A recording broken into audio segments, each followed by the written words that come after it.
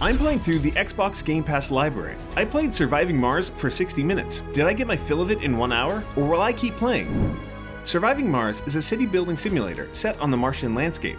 It apparently uses real maps of the Martian surface to build its topography, which is insanely cool. I started my play session by visiting the tutorial, but when I was asked to connect pipes between two buildings, it proved to be impossible. The only way forward was to restart the tutorial, and that's just not good design.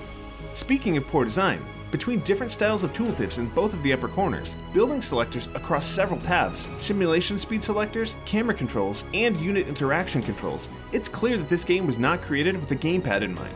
The abundance of layered menus was another very clear indicator. And the verdict is?